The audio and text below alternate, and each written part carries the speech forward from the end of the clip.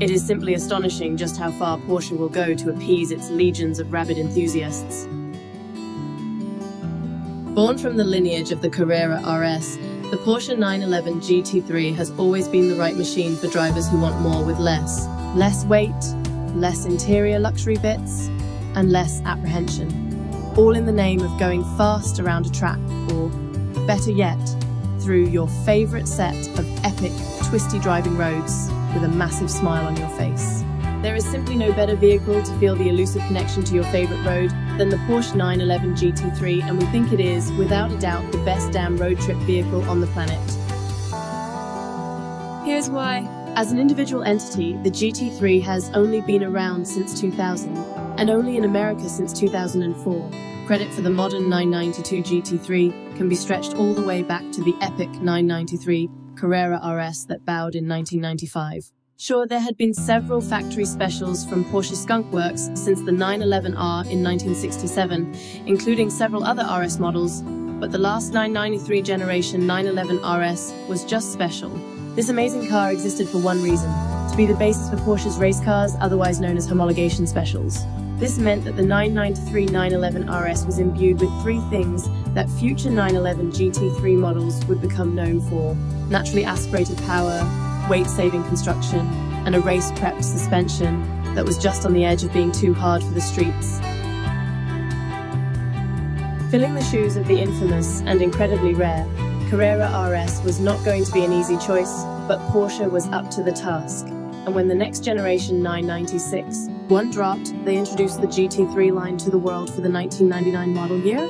Again, building off the Carrera RS, the GT3 utilized lightweight engine internals, a stripped-out interior, hardcore suspension tuning, and manual transmission to deliver the thrill of racing to the street. Unlike the GT2 cars, the GT3 was fast, but it wasn't easy to access that speed. You needed to have the skills. Every generation of 911 to drop from that point on has had the GT3 in its lineup, and over the years it's only gotten more and more hardcore. 2009 brought the GT3 RS to America's shores, and by the end of the 991, the two generation, the GT3 was an aerodynamic masterpiece of naturally aspirated precision. We know because we've had a green monster GT3 RS in our fleet for some time now, and it's by far a fan and instructor favourite simply because of the visceral thrills it tosses out. Case in point, in 2021, two of our GT3 RS completed the most miles with over 14,000 apiece. As we said in the beginning, there is no brand more dedicated to appeasing its hardest of hardcore fans than Porsche, and the newly released 992 911 is a proper step in the evolution of this beloved model.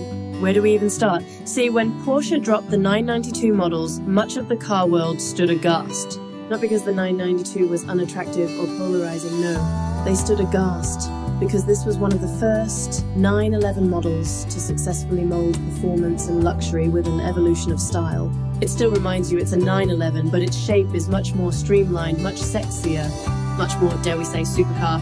Take that beautiful, capable foundation and turn it over to Porsche's Skunk Works, and what do you get? Well, you get the brand new iteration of the GT3, one that stands on the edge of insanity, quite unlike anything else that's come before it.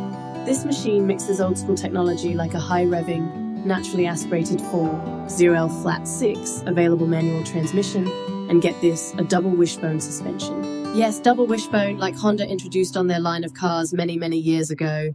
On the other hand, you have a vehicle that is rife with racing technology like a swan neck rear wing that boosts downforce, and a trick rose-jointed rear suspension that allows for a higher range of movement and more connection when hustling the GT3 along at peak input. Massive tyres and the availability of the PDK wrap up the modern side of this old-school supercar. As a track-focused weapon, there are few equals to the GT3. Okay, maybe the GT2 RS is a little faster around the track, makes more power and whatnot, but that doesn't matter here. What matters here is that the GT3 remains a 9,000 RPM tool for conquering the windiest, most challenging roads in the country, and that makes it an amazing road trip vehicle.